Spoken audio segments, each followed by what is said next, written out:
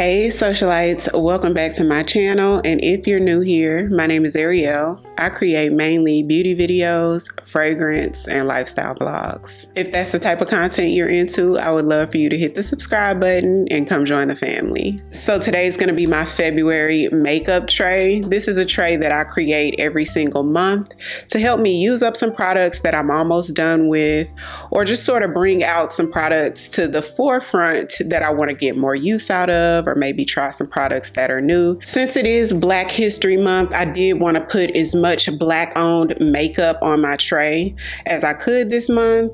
And I think I'm gonna go shopping for a couple more Black-owned products because I realized that I don't think I have a Black-owned setting powder from like a Black-owned makeup company. So there are a few things I wanna try out.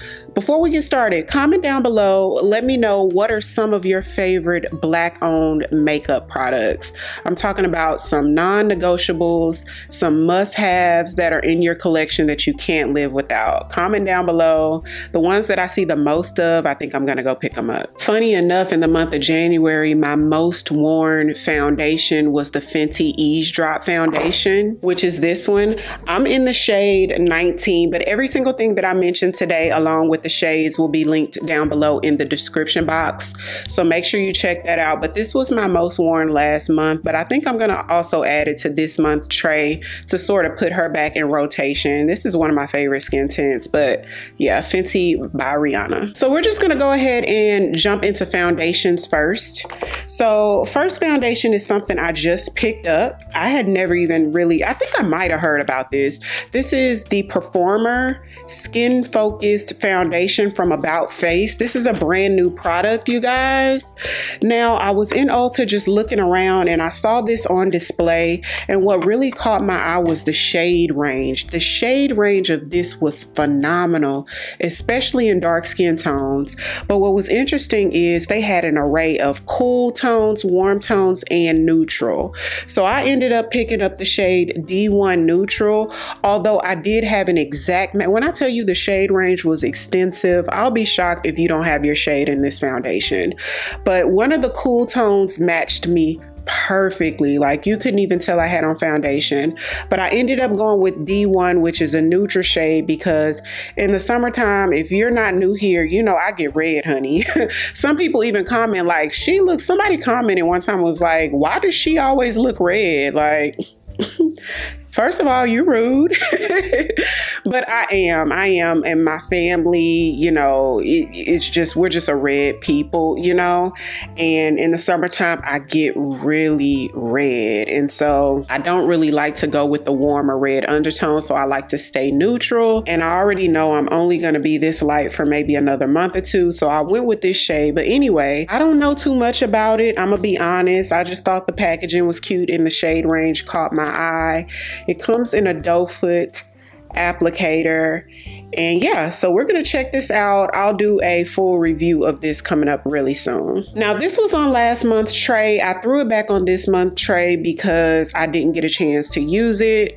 This month's tray, we're gonna do a lot of affordable makeup and Black-owned makeup. So Revlon Color Stay Longwear foundation. I love Revlon Color Stay. This was like my first holy grail foundation when I first started wearing makeup years ago. And so they have it Longwear 24-hour now. I don't know if it's new, but it's new to me. And so this is on the tray. It's a little bit too dark for me. I might use this just around the perimeter. We'll see, but I definitely want to get use out of it. And then the next foundation is going to be the Revlon Skin Caring Foundation. Now, I've tried this already. This is really good. This is one of those skincare packed foundations.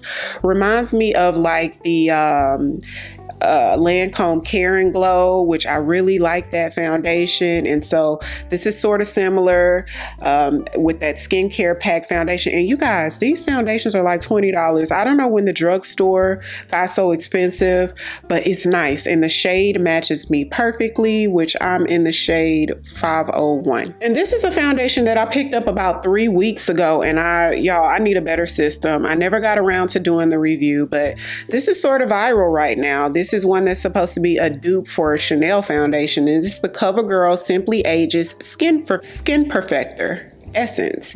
It does have bakuja oil in it, which is like a natural sort of Botox derivative, or like a Botox inspired ingredient that resembles sort of Botox, but it's more natural. That's in here, and it's just supposed to be a lightweight sort of foundation that's a dupe for the Chanel foundation. So I'm excited to try this out. I've been sitting on this for a while now, so comment down below if you've tried this one already. And then I had to put another Fenty foundation. This is the Eavesdrop in the stick form. I'm in the shade 18, so yeah, keeping that black owned energy. So this is going on the tray this month. Moving on to bronzer, cream bronzers. So we got LYS, another black owned company. Now this is a staple for me. Oh, she's dirty. This is a staple. I use this almost every time I do my makeup, you guys. This is the LYS cream contour stick. If you've been thinking about getting it, go ahead and get it, girl. It's only $20 and the quality is really good. I wear the color Courage, which is not too dark. It's just like a more so of a natural cream contour on my skin tone. It's not too dark. That's what I like, because I'm not really into that super dramatic, super dark contour like I used to be. And I try to be a little bit more natural with my makeup over the past couple years. If you guys can see a difference, I'm sure you do. But yeah, this is on the tray. It's a really good product and one of my holy grails. Next cream bronzer is from Juvia's Place. This one's in the shade Amber. Now this one gives me a little bit more of a reddish undertone, which is why I don't use it so much. I feel like I'll reach for it a lot more in the summer months, but I still like it and I'm going to use it more this month. This one has shimmers in it, so it's a little reflective. That's another reason why I think it's better for the summertime, but nevertheless, it's pretty and she's getting used up this month. Moving on to blushes, I got my Danessa Myrix blush on here. This is the Yummy Skin blush in the shade Golden Hour, which is a pop. Y'all, this would have been pretty today with like the bronzy skin and the nude top with this. This would have been a nice pop of color for today. But yeah, this is definitely going on the tray, another black owned makeup brand. And then I have some affordable brands. So this is the Loreal Infallible blush. This one's in the shade Darling Rosewood, which is just like a pretty kind of deep. I tend to gravitate towards these sort of mauve terracotta type shades, like a deep dark rose. Some people call it rose, but it's just a pretty shade. I don't use this that often. It's a really pigmented blush. A little bit goes a long way, but the Infallible products from L'Oreal are just, it's a good line of products. So this is on the tray along with my new favorite liquid blushes, y'all. This is the e.l.f. liquid blushes.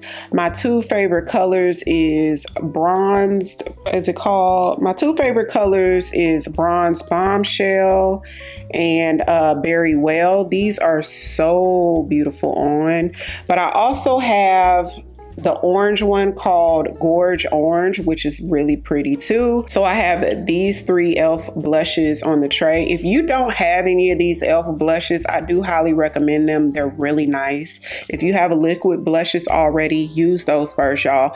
Liquid blushes take so long to use up, but if you have, they're comparable to me to the Rare Beauty blushes. So if you have them, use those up first and then try this, because for the price point, it's given, why not? Now this one is not black owned and it's not an affordable brand, but it's new and I've been having it for a little while, and so I thought let me put it on the tray to try it out because it just came out. Now I'm a fan of the Nars Afterglow liquid blushes. They're not as pigmented as the Rare Beauty or the e.l.f. blushes, and I like that. So when you want a very natural soft flush of color, y'all, this is it. I own one already and it's one of my favorite blushes, but they launched a new color called Orgasm Rush, so I had to pick it up. The one I already wear is Dolce Vita, which is just a really soft color, but this Orgasm Rush looked so good when I saw it online, and I thought, this is another one that looks like the Rosewood from L'Oreal Infallible. It's just something about this shade and a blush I just gravitate towards, but Blending this out, I just opened it, so I haven't tried it yet, but I know when I blend this out, it's gonna be more so like a soft washer color, not super pigmented like the Infallible powder blush, because that's just what this Nars formula gives. But these are really good if you haven't tried them, so I'm excited to test this out. So concealers, you know, we have to put the new Fenty concealer on here, black owned makeup, right? And so this is a good medium coverage concealer, definitely going on the tray, and it's new. So when I have new products, I do like to use them a little bit more, just so that I could better recommend products for you guys and sort of get a feel of how it works with other products and things like that. So she's on the tray.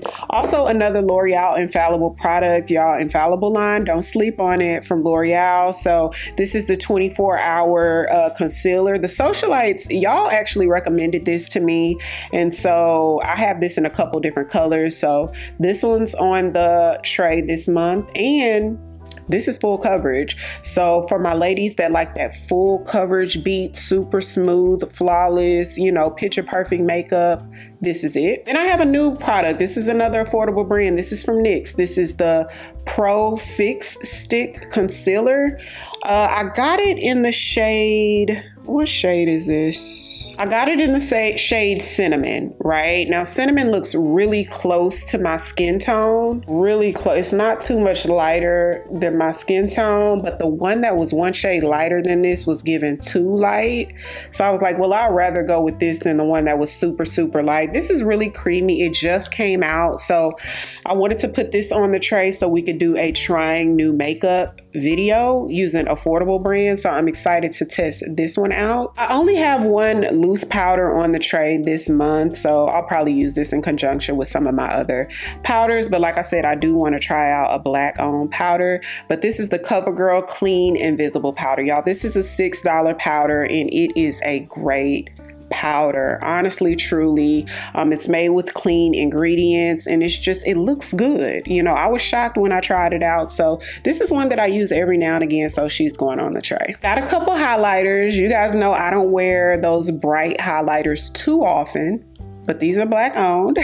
So we're gonna wear these this month, and they're beautiful. I think those bright blinding highlights are gorgeous. I just don't wear them too often. So I'm gonna use a light hand with these because they're pigmented, but this is the Juvias Place, one of their liquid highlighters. This one's in the shade Nubian Beam. I think this is like their darkest, deepest shade, and this is gorgeous. So this is on the tray. Let's swatch it. Y'all probably wanna see the swatch if you don't already have it. I actually went into Ulta, this was a long time ago, one day, and it happened to be like 50% off. I was like, you know what? It's been sold out every time I go in the store, and it's in stock and 50% off. But look at that. Isn't that pretty? And then an LYS highlighter. LYS packaging is stunning. I love their packaging, but this is their highlighter in the shade Aim High. And so let me swatch it, y'all. This is beautiful. Look. That's a beautiful shade. So Aim High, let's put it here. Oh, gorgeous shade as well. So for brow products, I have the LYS brow pencil. This is a really good brow pencil, you guys. This is probably, at this point, one of my favorites. It's up there with the Sephora brand pencil. That's like my favorite. This is up there with that one. That's how much I like this brow pencil. It's good. So another black owned. And then I have the LYS brow gel. Now this is more of a soft hold brow gel. So this is more so when you fill in your brows first and then go over on top, because my preferred method to do my brows is to put the brow gel on first, you know, let it get firm and then fill in where I need it. But with the LYS, it's such a soft hold, I do the opposite. I fill it in first and go over top with this, and it really keeps it in place. It's cool. It's a pretty good brow gel if you like that method. It's not one of my favorites, but I do use it. I do use it because it's not bad.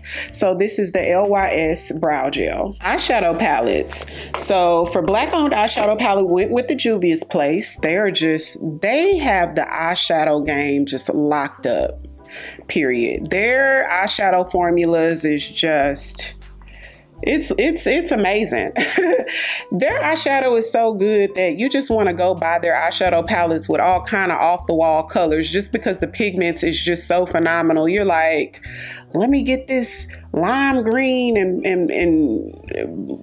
blue yellow, you know, eyeshadow, knowing you're never gonna wear it, but they're just so pretty and the quality is just so good and they're so affordable. You just can't help but to pick them up. But this is one of my favorite eyeshadow palettes, the Coffee Shop palette, and it just has these beautiful shades.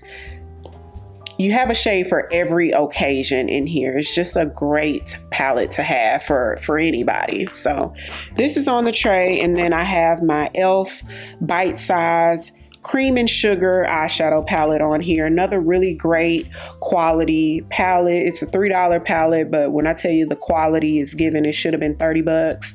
Like, it's good, y'all. It really is a good product. So, and these make great gifts too. Have one mascara on the tray, which is one that I use all the time. If you watch me regularly, you know I use the Fenty Hella Thick mascara all the time. So yes, black owned.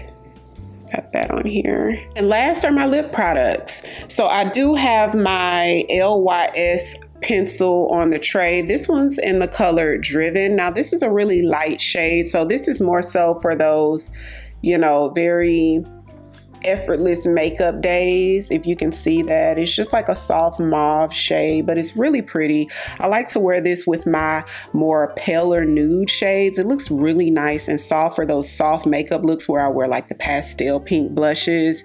This is a really good pencil. It's creamy. It reminds you of the MAC pencils in the quality, but this color is really cute if you want something different that's on the, you know, lighter, more effortless side. Check this one out. But their pencils in general are just good pencils. Comment down below. Let me know if you've tried LYS pencils. Also, Juvia's Place pencil. Black owned. This one's in the shade Cola. This is one of my go-to shades for Juvia's Place lip liners. Y'all, this one is already to the end. Pretty much used it up. And the other pencil I had from them, So Rare. It looks like Cork from MAC. It's comparable in color. I used that one up as well. So I do have an upcoming empties video coming up to show you guys all what beauty products I've used up. But this is Cola.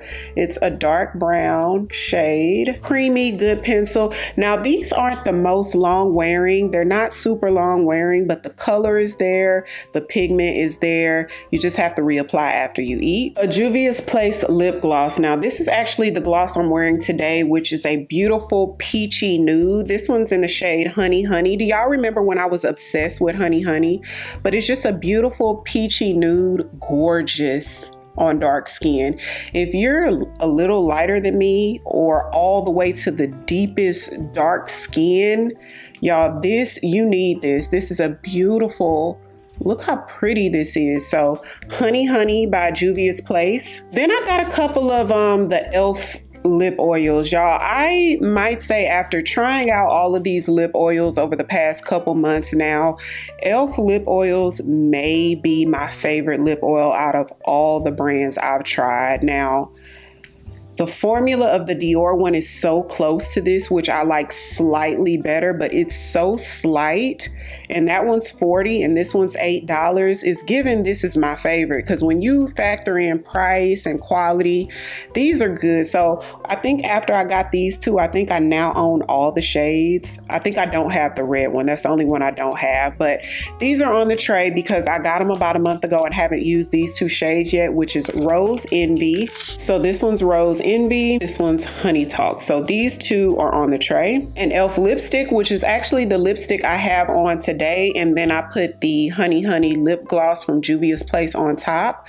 So this is in the color Hustle from e.l.f. Y'all, these e.l.f. lipsticks are really good. So look, it's just another peachy nude, beautiful on African American skin tones. I think it's like $8 or $9. So worth it. I've been saying I want to get more colors than this. I just have so many lipsticks. I need to use this up, but beautiful shade. And the last lip product and the last product altogether on the list is Fenty Beauty's lip gloss in Fussy, another black owned product. Love Fussy. You guys, if you go outside, if you're somebody that goes out, you know, lounges, nightlife, hang out on weekends, fussy.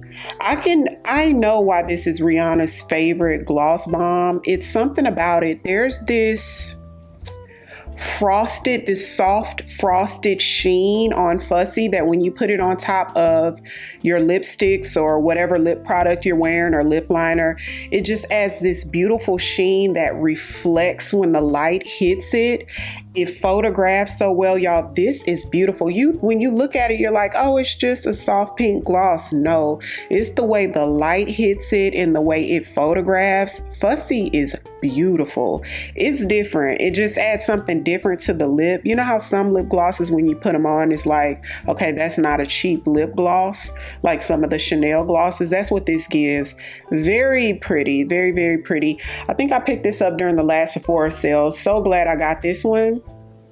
I definitely like it better than, can't remember the other one I used to wear so much. I'll pop the name right here, but I like this one better than that one. Beautiful gloss. So that's it for my February makeup tray. So the upcoming videos that you guys will be seeing from me, I'll be pulling from those products more than anything else. So comment down below, let me know what are some of those products that you'll be incorporating into your February makeup tray. Every single thing that I mentioned today will be linked down below in the description box along with the shade I wear. So be sure to check that out. If you're new here, welcome. I would love for you to come join the family by hitting the subscribe button. Thank you all so much for watching, and I'll see you on tomorrow's video. 'Cause I've been where you are. You're too scared to show me love. 'Cause too fresh with the scars.